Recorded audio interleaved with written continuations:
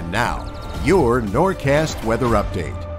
Brought to you by Harbor Village, a year-round family-friendly entertainment venue located in Mullica Hill, featuring local food trucks, vendor outlets, live music, children's games, a carousel, and much more. Sunny skies remain in the forecast for your Thursday, pretty much a continuation of what we saw yesterday, and this is all thanks to high pressure building in overhead.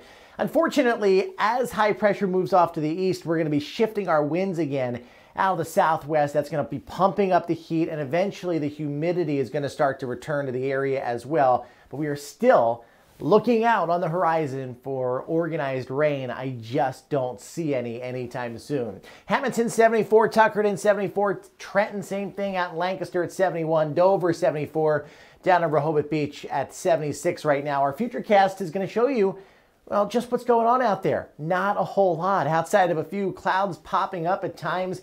Throughout this afternoon, we are mainly sunny, and guess what? The same is going to hold true for tomorrow. Perhaps mid and late day, some showers and thunderstorms popping up across the area, induced by higher humidity and the daytime heating and the instability and all that kind of stuff. So downpour is the primary concern there, not really a severe weather situation. So for today, around 90 again, partly to mostly sunny with some afternoon clouds. Atlantic City, Strathmere, Wildwood, all in the middle 80s today with a southwest wind at 5 to 10 miles an hour. Remember, if that westerly component's in the wind, you might be dealing with some bugs out there, so don't forget the bug spray. 92 on your Friday as we close out your work week.